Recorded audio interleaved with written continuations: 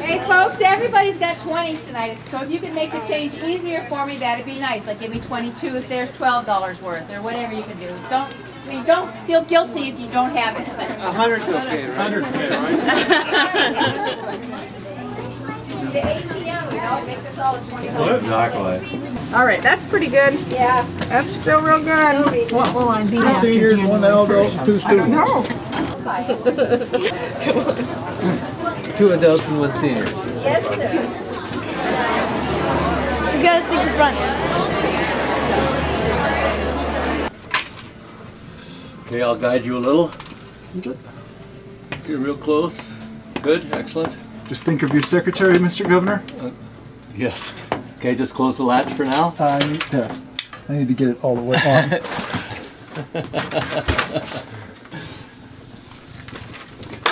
So Brooke, fortunately, when he takes over here, he won't have to deal with any of this stuff. It'll be just all digital. Okay, good, excellent. So how many years have you been running these big boy 40 projectors? years. 40 years. The middle part of the projector, here where the film passes in front of the light and behind the lenses, and the sound heads have been in here since the mid-50s. Wow. And so it stops 24 times a second here in front of the lens. And this is the intermittent sprocket that makes it do that. And the reason it stops is otherwise it would just be a blur. And since it stops that frequently, it flickers a little bit, and that's why they call it the flicks.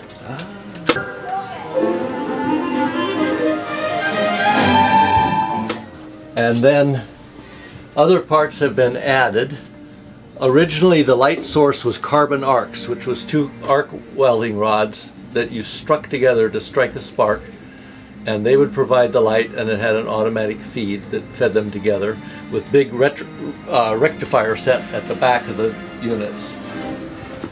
And those would only go for about 20 minutes, which is a 2,000-foot reel like this. And so there would be 6 to 8 changeovers in the movie from one projector to the other. Lots of chances for error. I had to be here all the time. So I added the longer arms like this and the 6,000-foot reels, which will run for an hour. So almost all movies, only one changeover. And obviously you had to cut a hole in the ceiling to do this. I had to cut a hole in the ceiling when we added the so-called penthouse units, which is a Dolby sound pickup. That was even later.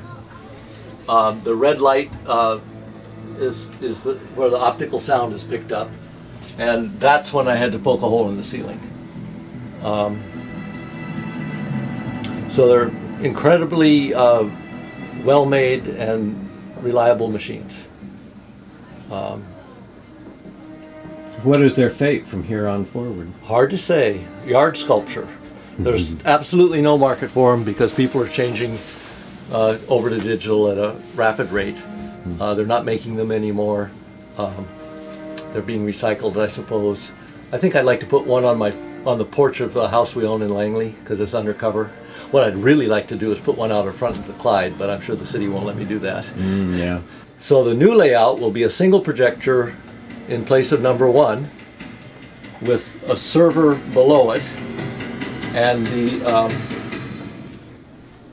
films, we have to change our language as well as everything else. The movies will come on hard drives that will be ingested into the server, and the previews will be ingested into the server, and then with a keyboard and a monitor you make up the program, and it's all automated after that. You can set it, I could start it with my smartphone if I had one. I could, call it from home from start it. I'll probably set it to start on time. So there'll be one projector. It'll be smaller overall than this. This space over here will be cleared up behind me, and all of the film stuff you see in here, all the rewind machine, the films, the extra reels, the extra bulbs, all of that stuff, all of this stuff, the tape, most of the tools, the old manuals will all go away. That's a rewind machine there too as well you're looking at. And so over on this side, my plan is to move this rack over just to the edge of this window probably, and then I'm going to put a little shelf in along that front wall and permanently put in my sound and light boards. So I'll be able to bring the snake inside there and just connect it with short ones. For doing stage shows. Yeah, and make that port there openable so that I can at least hear if the mic's on. And of course now with these guys moving out, the risk of fire has dropped. So The risk of fire is not a big deal anymore. That's old nitrate films, and I think they changed away from those, you know, long time ago in the 40s. But this steel-lined projection. That's from those days. Yeah. That's from the old days when they were nitrate films, and as a matter of fact, they made a lot of booths have toilets in them because the projectionist was not supposed to leave the booth.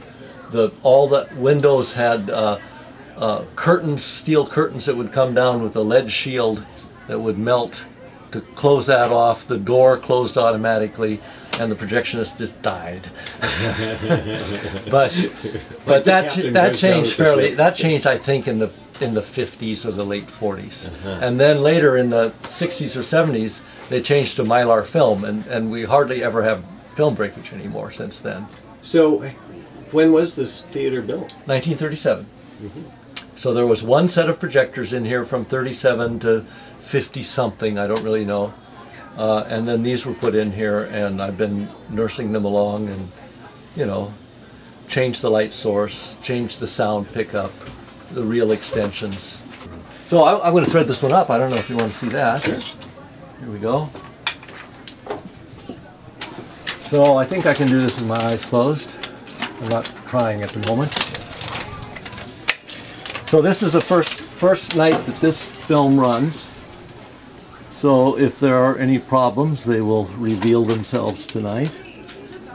In theory, I could preview it. And of course, you still get these on the smaller reels and have to make them up. Yes, yeah, they come on the 2,000-foot reels, and I make them up and then tear them down. And actually, we're doing a format change from flat, which is more or less square picture. Can you back up a little so I can squat? To CinemaScope, which is not as tall and wider. And so I've changed over the lens and the aperture plate here on this side. I haven't done it on the other side. I need to remember to do that. And so when it first comes up, it will probably be just an inch out of focus. That mad dash to get it in focus. Yeah, I'll be ready for it. So. Yeah. And it may need a little adjusting up and down or something to get it perfectly on the screen. Okay, and then once it's threaded up, we run it a little bit, and then we know that it's threaded properly. And of course, the sound is half of what tells you, right? The sound of it, yeah. When it's sound. running, I run it by ear. Yeah. I know by the sound when something goes wrong. So I'm going to change this over. This is a flat lens here, what we call flat. Okay. And it changes for the CinemaScope lens.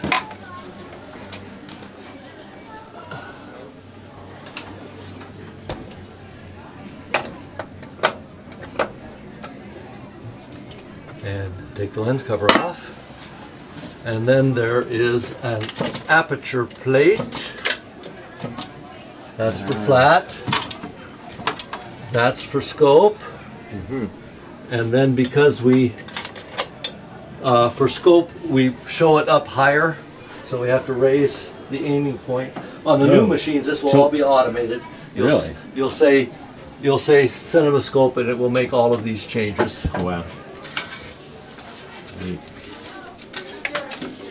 We'll still have to change the masking on stage by hand. Darn. So now this one is changed over. I raised it. I changed the lens. I changed the aperture plate. And so it's set up for scope. Good night tonight, I can tell by the crowd buzz. Yeah. I know this is Black Friday is a good night. for the movies typically. So when we make the changeover, we're going to close down for 3 days.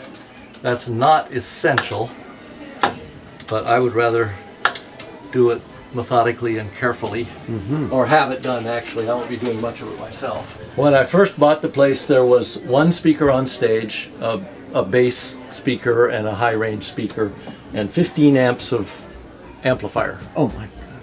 And now there are, on stage there's a center, a left. Center is mostly dialogue, left, right are mostly music, a subwoofer for low notes. There is a one circuit, left surround 3 speakers, right surround 3 speakers. Those are separate. And we're adding left rear surround and right rear surround, so it's easier for them to fly a helicopter around inside the room. And we're also increasing the amplification, the power, because these machines put out, I guess, more power. Is that right? Anyway, they want more amps to run clearly. So it's all digital, of course, until the speakers, which are analog. I guess they always will be. Yeah. You have to move that air. Yeah, it's a physical. Yeah. So just back to the old school stuff. This was always a kick for me. I always had a great adrenaline rush when I was in here doing the switch over. Yeah, and if you'll go up, you will see the buzzer right there. Oh yes. Clearly a homemade buzzer. Yeah. I just bet that's original equipment. It looks like a shop project. It does. Yeah, look at the hand-wrapped coils. Yeah. It's very And the cool. old horseshoe magnet. It's never failed. That's just brilliant. Oh, for the changeover, up here there's something that goes around with the reels, and as it goes faster, it spins. As the film on the reel gets smaller, it spins faster. And inside of that round box, there's a little thing that hangs down with wings on it, and the faster it turns, because of centrifugal force, the more the wings go out. And when they go out far enough, they make an electrical contact, which lights off the buzzer and the warning light, which is right here. That's some fairly basic equipment. And that gives me about 3 minutes warning. So when that happens, I start the other machine, I start the lamp for the other machine, and I start watching in the upper right-hand corner for cue marks. There's 2 sets of cue marks, hopefully. Sometimes they've taken the film apart incorrectly and spliced it back together and they're not there, but usually they're there. And on the first set of cue marks, I'll start the second machine. They're both running, and on the second cue mark, I can actually hear the splice go through on the second machine, so I know there's film there. I switch the aperture, which opens and allows the light and the sound over. And if I do it right, you can't tell. If I do it wrong, you might hear swearing. Yeah, so that's a changeover, and it's scary until about the 4,000th time you've done it. But that's when stuff goes wrong, if it's going to. And of course, when I was working in here, I had just one time something went wrong, which is, and it happened to you too, where the reel fell off. Down below? Yeah. Well, I can't remember which one. I think it was the bottom one. Yeah, the upper one is a disaster when it falls off. It can damage stuff. You know, every mistake that you can make has been made, and of course you tend to panic. I call the job hours of boredom and moments of panic. And I think that describes the projectionist job. And hopefully that'll change with the new equipment. Yeah. It'll be hours of boredom, I hope. So I'll get to watch the movies. I won't, typically during a movie I'm either tearing down or making up the next movie or the previous movie, getting them ready to ship.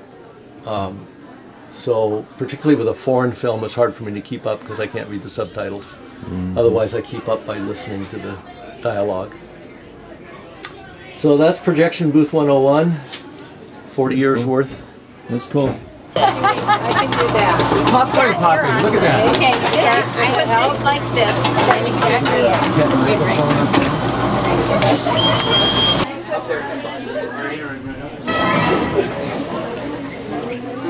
Okay, starting 7 minutes late. Got everybody out of the lobby. So now the lamp's running.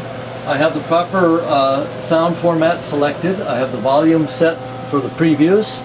And I have the aperture and the sound on number 2. I have the wake up buzzer on number 1. And now we can start. And I'll bring the lights down a little bit. When I hear the splice go through here, I can actually switch it. There it goes. Click. And see, not much out of focus. Pretty good.